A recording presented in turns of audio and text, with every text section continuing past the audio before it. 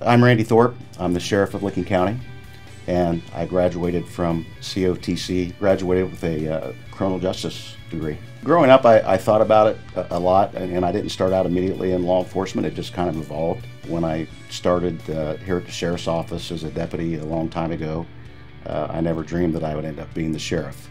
But it's all worked out, and COTC was a big part of that. It's my hometown. It's here in Licking County, and obviously I'm proud of Newark and Licking County as a whole. But having that institution here and the fact that it touches so many lives, not only in our county but in Central Ohio, I'm very proud of that fact. I just appreciate what COTC has done for me.